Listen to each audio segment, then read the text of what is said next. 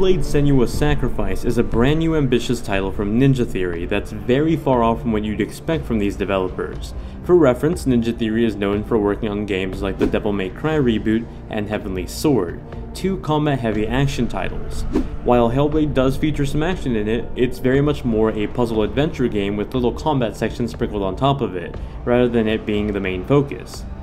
Hellblade is particularly a very interesting title for a lot of reasons. It's not only developed by Ninja Theory, but it's also self-published by the developer, retailing only for $30 digitally on PS4 and PC. It's an interesting take we've seen some AAA developers take on of releasing lower-priced titles or even self-publishing them online. This allowed Ninja Theory to really dictate the creative choices with the title. With the creative freedom, Ninja Theory wrote a story based on Celtic mythology that has you play as a woman named Senua, who suffers from a mental illness that gives her hallucinations both visually and audible voices in her head. The manifestations in Senua's mind border that of reality to her, and Ninja Theory went out to experts on the matter to consult their vision for the illness in the game. So while probably most people that are playing this game don't suffer from something like psychosis or something similar, you can expect to get a glimpse at the struggles of the disease, and it truly is an experience.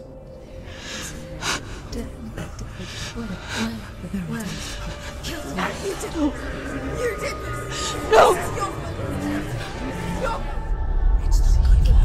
He's going to hurt you. It's dangerous. Don't kill me. I'm not one of them. Don't listen. When you start the game, you're not explained or really told anything. There's literally no UI at all. The game truly wants to make this feel more like an immersive experience than a traditional video game. In Hellblade, Senua is going on a journey to free herself from her inner demons.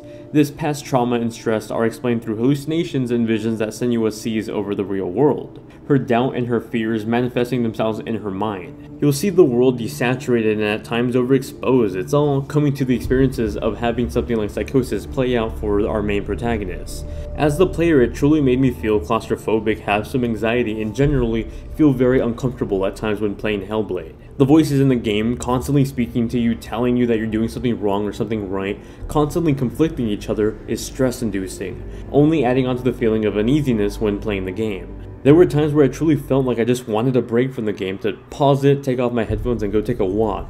It's really just an intensive feeling. It's more purposely stress-inducing to recreate those feelings that Senua is going through with her disease. Sure, the player can pause those voices and go take a break, but to the people living with that disease, that life sadly isn't a video game. There isn't a pause button, and that's pretty much one of the most eye-opening moments I've ever had playing this game or in a video game in general. This is a game you truly need to play with a pair of headphones for that in-depth immersion. I think a lot of not-so-bright people will look at Hellblade and see a female protagonist warrior with a third-person camera view and immediately think Horizon Zero Dawn. That's a very bad comparison because Hellblade is very different. It's pretty linear in its gameplay as compared to an open world. You'll have to explore small areas to look for glyphs in the environment that you'll have to match up with the glyphs you see on a door. It's clever at first, but it becomes a quite repetitive puzzle in the 6 to 8 hour campaign that really feels more like something to elongate the gameplay. Occasionally you'll be thrown into combat sequences where you have to fight other manifested warriors. The combat is barely explained, though it's very simple and easy to pick up quickly. At first the enemies will seem a bit repetitive and they'll come in small waves, but they progress over time. The introduction of boss fights and later on fights will mix up the enemy types and beef up the amount of characters you see at once. In these scenes, despite the basic combat scenarios, it still feels very tense and the anxiety once again kicks up. And this is in part thanks to the message the game gives you after your first death. After Senua's first death, it's revealed to be a vision in her head, and the voices in her head tell her that the growing black mark on her hands is called the rot. Every time she dies or has a vision of death, the rot will grow from her hand up until it reaches to her head, making her lose all the progress so far.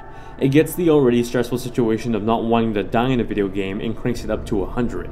Visually, Hellblade is a very pretty game. Running on Unreal Engine 4, textures and lighting effects look absolutely fantastic. With that said, there are some pop-in issues here and there, mostly with things like the grass and elements in the sky, like the falling leaves from the forest. If you're playing on PS4, the game runs at 1080p with frame rates just slightly above 30 frames per second on the base PS4. On PS4 Pro, there's two game modes, one that targets a 1440p resolution, and an FPS-enabled mode that targets 60 frames per second at a dynamic resolution. Of course, if you want to get better performance, you can go the PC route, though with my GTX 970 and i7 4790K, I was hitting a frame rate of 50 to 60 with VSync turned on and very high settings on. As far as music and sound goes, the music is pretty forgettable, or rather hardly ever there.